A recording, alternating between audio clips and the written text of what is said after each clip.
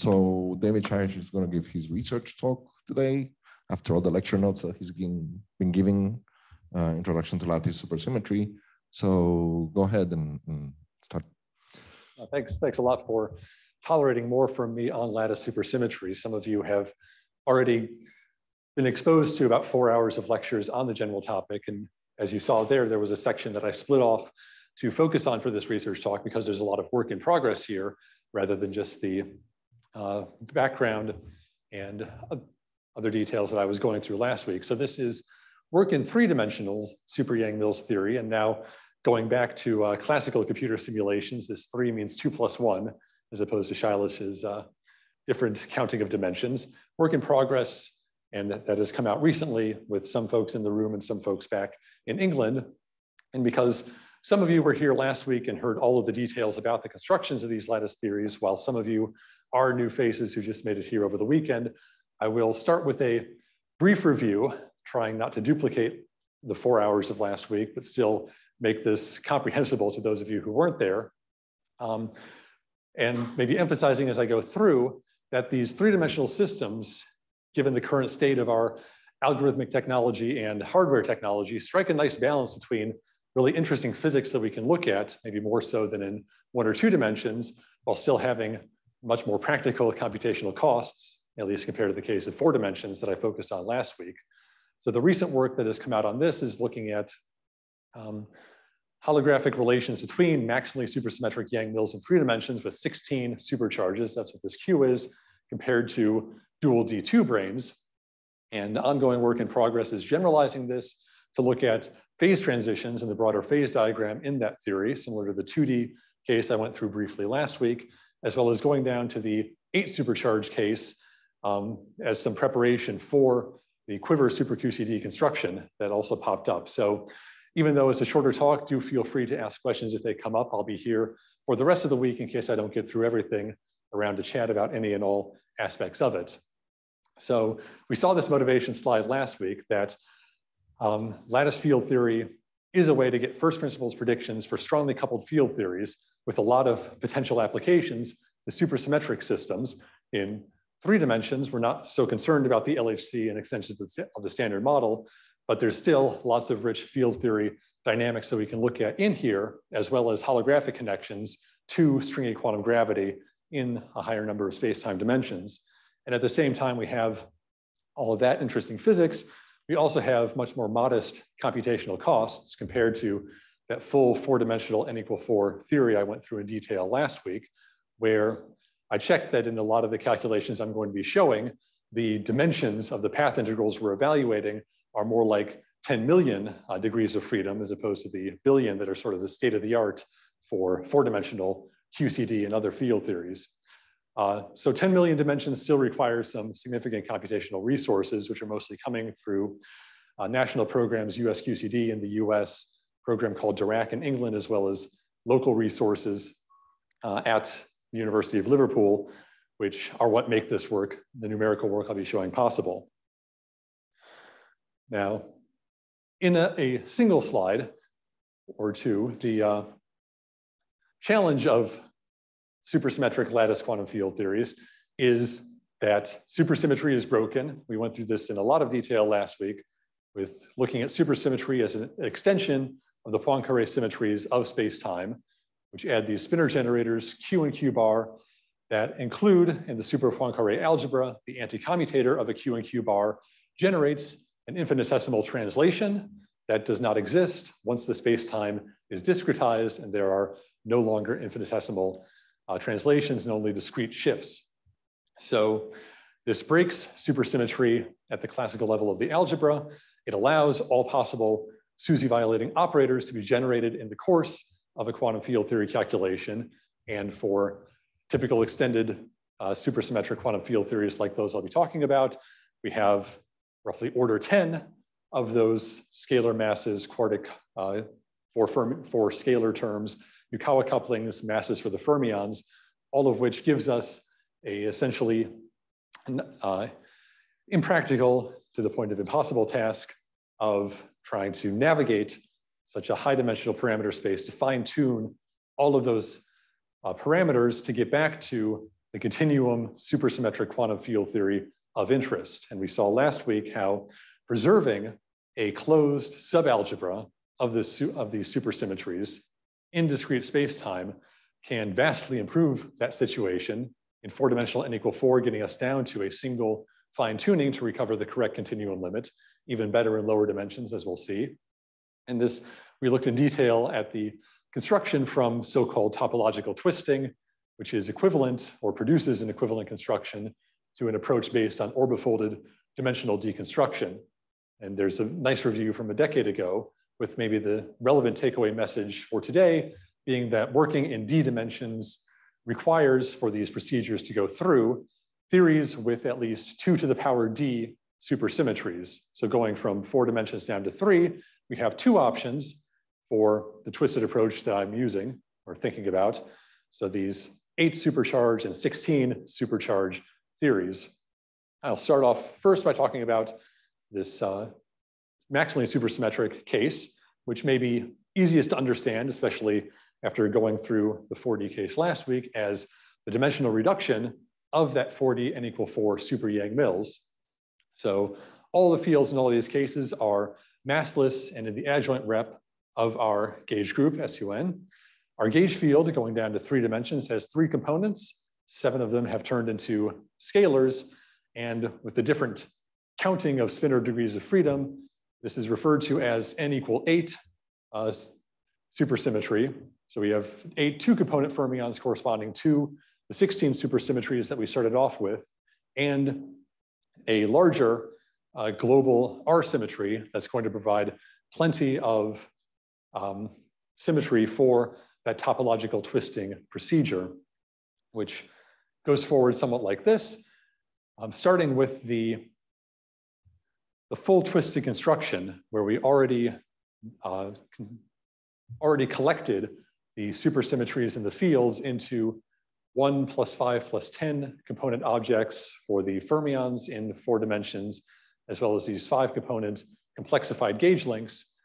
Reducing a dimension of those gives us 2 twisted scalar supersymmetries, Q and Q0, 2 sets of 4-component vectors, Q mu and Q naught mu, and then a 6-component antisymmetric tensor left over. Similarly for all of the fermions, and the dimensional reduction of the gauge links pops out 2 more scalars from those gauge degrees of freedom. So mu and nu on the right-hand side in 3 dimensions are running from 1 to 4 here. So these are based on representations of the 3-dimensional twisted rotation group. So we take the SO3 of Lorentz invariance Wick rotated to Euclidean spacetime, multiply that with an SO3 subgroup of the R symmetries, and look at the diagonal subgroup of that, which now gives us 2 closed supersymmetry algebras that are preserved in finite spacetime. The usual Q² being a nilpotent operator, anti-commuting with itself, and then this new Q mu that we got from the dimensional reduction. Now, this theory is formulated. Now we have these 4 links in 3 spacetime dimensions rather than 4. So rather than 5 links in 4 spacetime dimensions, we talked a lot about the A4 star lattice last week. The 3-dimensional analog is A3 star, known to its friends as a body-centered cubic lattice. So every point on here, we can actually fit it onto a 2-dimensional slide. We can see that there are 4 links coming out of each point in forward and backward each direction. So 8 nearest neighbors for each site in a nice symmetric way, spanning these 3 spacetime dimensions. Of course, we have more basis vectors than dimensions, so all those vectors are linearly dependent, not orthogonal. But there is a nice large S4 point group symmetry that allows us to take the continuum limit, in this case, without any need for numerical fine-tuning. So this is, like the n=4 case in 4 dimensions, a very elegant lattice formulation, and one that is insufficient for numerical calculations due to those issues of 0 modes and flat directions, as well as a new wrinkle of stabilizing the dimensional reduction. So starting off with a reminder of those 0 modes and flat directions, I'll remind you that working with the complexified gauge links promotes the SUN symmetry that we started with to a full UN symmetry. We can break that up into SUN cross U1. We have to regulate the flat directions of zero modes in both of those sectors. For the SUN sector, we use a simple-minded supersymmetry breaking scalar potential, here looking at the single trace version that is meant to constrain individually the eigenvalues of UU bar, the link multiplied by its conjugate. Whereas for the U1 sector, we implement what I introduced as the improved action last week. The constraint on the U1 sector that depends on the determinant of the plaquette is constrained supersymmetrically by modifying the moduli equations of motion. And this can be monitored. So the supersymmetry breaking that we get from this approach can be monitored by looking at these violations of word identities for that twisted scalar supersymmetry. Some of you saw these plots last week showing that these word identity violations are proportional to the coefficient of that supersymmetry breaking potential. So it's a soft breaking that is guaranteed to kill off all of the supersymmetry violating operators that might arise when we take the limit of that parameter going to 0 as part of our continuum limit. And implementing the U1 constraint supersymmetrically gives us the blue line heading toward the continuum limit, like the power of A over L squared. So an effectively order A improved action compared to the unimproved case where everything was breaking supersymmetry and this approach to the continuum limit was not even linear. The new wrinkle in lower numbers of dimensions is that in the work so far, we're just taking that 4-dimensional code that we went through last week and setting one of the directions to have a single lattice spacing, a link that loops back around to its starting point. And it was very nice that Mitat went through Iguchi-Kawai volume independence in a lot of detail last week, because we don't want that. And what we see is a nice illustration of what he was discussing, the way that adjoint fermions that we have in this theory can restore the center symmetries or protect the center symmetries to give us that Iguchi-Kawai construction. And that's illustrated by this time series plot on the left, which is a time series plot in an HMC calculation, Monte Carlo Markov chain importance sampling, where we're looking at the Wilson lines in all of the spatial directions, so the analog of the Polyakov loop. And this blue one that's standing out here is that dimensionally reduced direction that we want to interpret as just a scalar qualitatively different from the links that remain in this 8-cubed lattice. And we see that the center symmetries in especially the reduced direction, but in fact all of them can be restored, giving us effective volume independence, 4-dimensional physics with a large number of colors. What we don't want, we want Kaluza-Klein reduction, so we want to explicitly break that center symmetry to ensure that the reduced dimension is actually reduced, and we get to a different theory in a smaller number of space-time dimensions. So that is incorporated into the code that's publicly available for anyone who wants to play around with this. The construction is in fact even more complicated now than what's shown here without that additional contribution to the potential to stabilize that dimensional reduction. I forgot to mention that we are adding this with in fact the same parameter, so there's nothing additional to tune here. It's also part of that now an extension of the supersymmetry breaking scalar potential. And both that dimensional reduction and the separate code for the 8 supercharge theory are some of these new applications that have been developed in the time since that user guide came out and will soon be updated. So that gets me to actual physics and results with only about halfway through the time. So that is in good shape so far. So the first target that we were looking at with this dimensionally reduced setup is looking at the thermodynamics of this 16 supercharge super Yang-Mills theory in 3 dimensions, some work that came out not quite 2 years ago.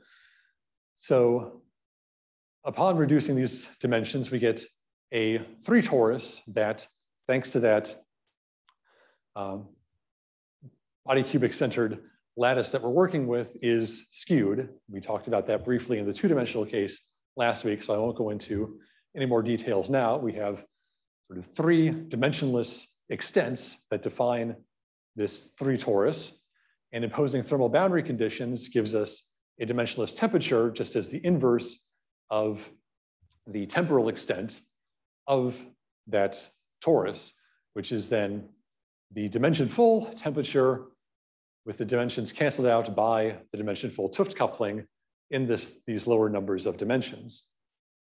And our holographic dictionary is claiming that if we look at a sufficiently low temperature at a sufficiently large numbers of colors in an SUN gauge theory, we can relate these 3-dimensional super Yang-Mills system to the behavior of black brains in the dual supergravity. So going to low temperatures reduces the role of alpha prime corrections, going to large N reduces the role of string corrections. So we can compare numerical results from lattice field theory with just leading order supergravity predictions for the setup with some black brains in that dual supergravity.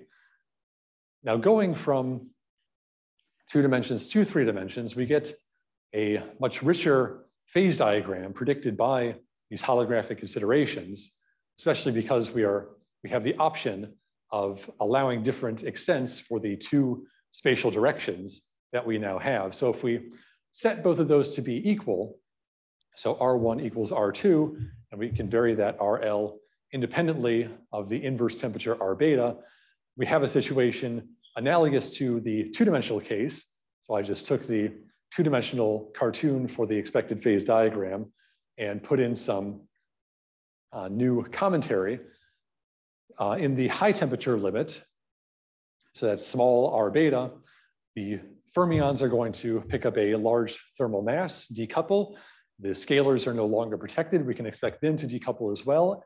We can end up with a 2-dimensional system of pure gluonic dynamics, where we expect what I called a spatial deconfinement transition, which caused some confusion last week, a breaking of the center symmetry in the spatial direction, while the center symmetry in the temporal direction is always broken to keep the system thermally deconfined and in correspondence with the holographic space-time that has some black holes or black brains in it. In those low temperatures where that leading order supergravity can become reliable on the holographic perspective, we also expect a deconfinement transition going from a D2 gravity, so a space-time with a homogeneous D2 brain wrapping around that horizon that then collapses in this transition to the system of a localized D0 black hole. The plot on the right is the more complicated case where the 2 spatial directions have different extents. In fact, this one, from some work by my collaborator, Toby Wiseman, and his collaborators, is considering the case where one of those directions is actually infinite, and the other is given by this dimensionful L, where that D2 brain can be identified in roughly the same place. And there are a couple of phase transitions that are predicted, the red and blue lines, where the dotted lines are various stringy duality relations, an S duality, T duality, and M theory uplifts, giving all sorts of different phases, and in particular, a transition from D2 to a D1 theory, where the extended object goes from wrapping a 2-dimensional 2 brain to that line that was the relevant case in the 2D theory we talked about briefly last week. No, so yeah, I'm going a bit too slowly. I'll speed up a bit. The first target that we're going, or the first regime in this phase diagram that we're going to look at to test these gauge gravity expectations is looking at this simple D2 brane, the homogeneous black brane with all three directions of the torus set to be equal and taken to be relatively large, a relatively low temperature, to ensure that we are in this regime, this phase. We can check that we are in the correct phase first by looking at the phases of the eigenvalues of the Wilson lines that are the order parameter for this spatial deconfinement transition. In that D2 phase, the phases of these eigenvalues are expected to be uniformly distributed around the complex plane, around the angle minus pi to pi, at least in the large n limit. So what we're looking at here is a dimensionless temperature of around 0.3, relatively low, though not the lowest we looked at, and looking at three different values of the number of colors, so U4, U6, and U8 gauge groups. And what we can see is a slow approach to uniformity as n, the number of colors, increases. So the red histogram for 4 colors is more sharply peaked around 0. And as the number of colors increases, the peak decreases, and that is shifted into the bits that are further away from the center, gradually approaching that uniformity in the large n limit, telling us that we are looking at the phase we want. So in that phase, we can measure a simple observable. The bosonic action of the system is dual to the internal energy of that black brane. And in the D2 phase, the leading order prediction is that this internal energy should be proportional to T to the power 3 1/3, which is this black dotted line that we approach as the temperature becomes sufficiently small.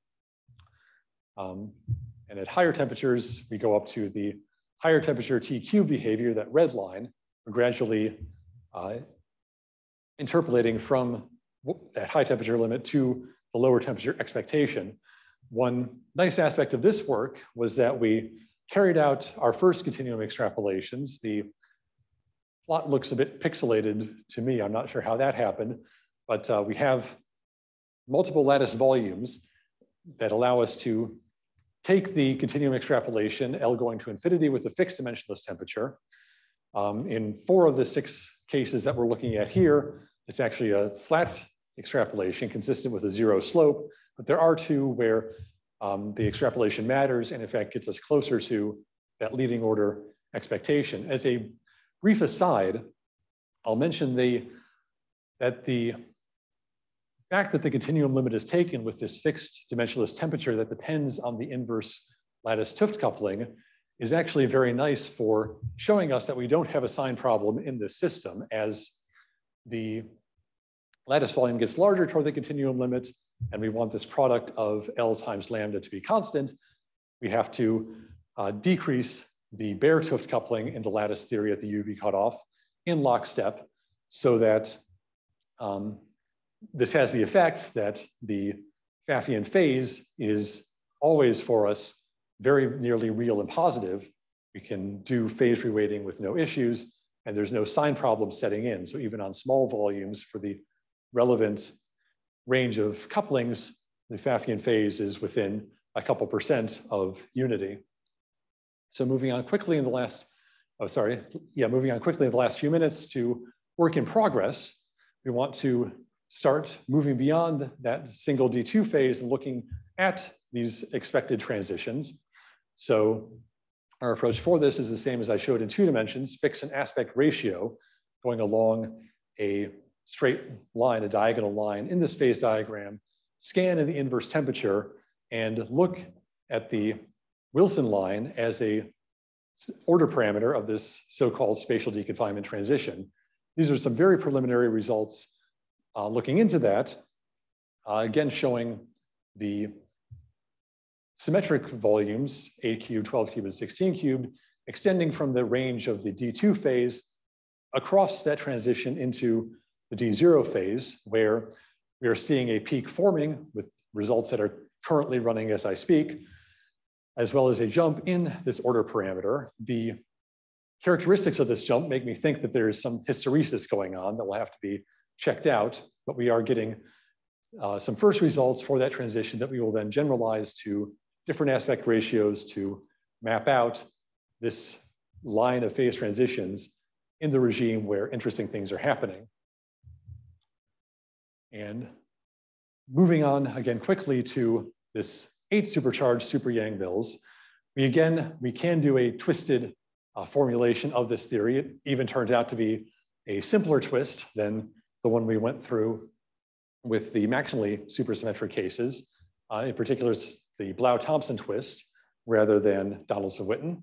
So we take our 8 supercharges, decompose them into 1 + 3 + 3 + 1 that correspond to site, link, plaquette, and cube fermions on simple cubic lattices in 3 dimensions. This is a nice diagram from Anosh's work showing how the fermions are geometrically mapped to the simple cubic lattice structure associated with the diagonals along faces in the whole cube itself, as well as the 3 links.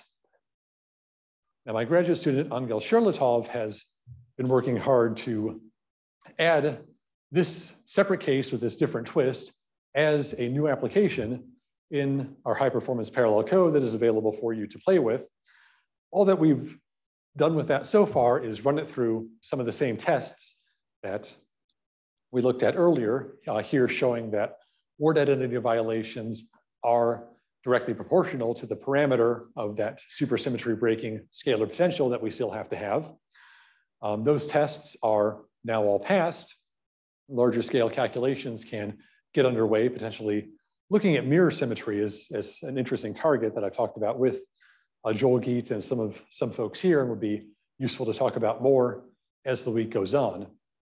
And part of the motivation for developing this code as well, and what Angel has moved on to focus his attention on, is using that 8 supercharged super Yang-Mills theory in 3 dimensions as the starting point for 4 supercharged super QCD in 2 dimensions based on this quiver construction, a generalization of these theories, where we are able to generalize the system to have different gauge groups on different sites.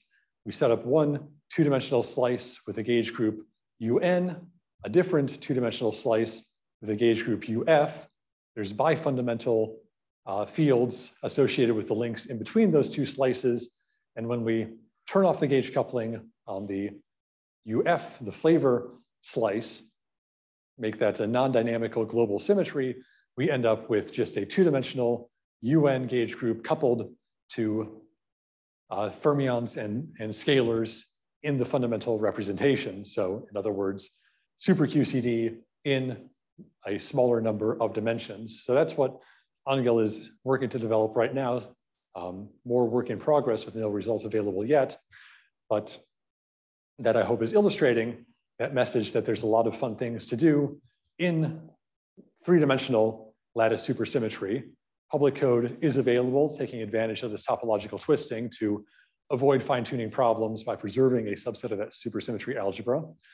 We have some nice results for the thermodynamics compared to the holographic predictions for D2 branes, and are generalizing that to look at phase transitions in that phase diagram, as well as looking at the 8 supercharged theory with an eye toward super QCD and much more for the future. So thanks for your attention.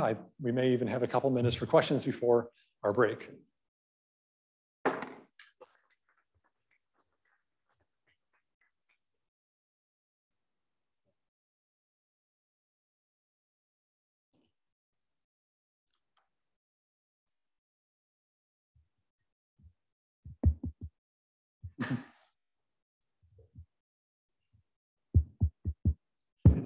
Just a short question about the sign problem. Yes.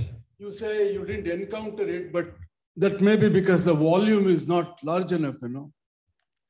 So that's an excellent question, and I'm very glad you asked it because it lets me emphasize the point I was trying to make and probably rushed through too quickly, which is that the particular continuum limit that we are taking with this fixed temperature demands that as we increase the volume, we have to dial down that 't Hooft coupling. So generically, we expect sign problems to get exponentially worse in the volume, but we're also seeing in these plots, which I rushed through, that the sign problem, the situation becomes better as the coupling gets weaker, even faster, then it gets worse as the volume increases. So we have those two effects, the larger volume causing a sign problem, the weaker coupling fixing it, and we're seeing that the weaker coupling is winning. So as we go, so that's a special feature of this particular continuum limit that we're taking with this fixed dimension to look at the thermodynamics and the gauge gravity duality. In principle, we can imagine just fixing the 't Hooft coupling, looking at large volumes where we would expect things to break down, but that's not where the physics lies because we've reduced dimensions to get this dimensional coupling. So thanks for giving me another chance to communicate that. Yeah, so this is an example of a sign problem, which really is not a sign problem of a theory, right? Yeah, so that's a distinction that. Yeah, and there are, the same situation also occurs in 2 dimensions and was looked at. And in your n equals 4, going back to your n equals 4, is that a sign problem in the theory or is it a sign problem of the lattice regulation? As far as we can tell, that's in the theory. Okay, but I think it's very important for us to try to decide which is which. Yeah, going to lower dimensions seems to remove that from the theory and just put it into a particular range of the numerical calculations. Any other questions? It's another way in which lower dimensions help make things a bit more tractable to grab hold of. Let's get you a microphone.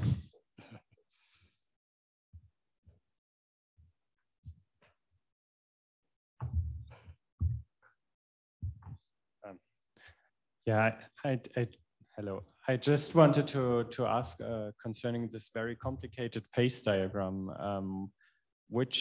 there was this M2 phase. So which kind of phases did you study now except this one phase transition? Excellent. So what we're looking at for this first study, which I should have put on a plot here. So we started off just confining ourselves to that D2 phase. And now the next step that we're looking at is keeping the 2 spatial directions fixed and looking only at the D2, D0 transition. So this can be further generalized in the future. We don't have concrete plans to do that yet. It's going to depend on how much fun we have getting this into shape. But we're taking sort of the next simplest case, keeping all the spatial directions fixed and just looking at this same sort of transition that we had in 2 dimensions and avoiding the more complicated situation that comes when all 3 sizes of the torus can vary independently. Okay. Okay, any last questions? If not, let's thank David.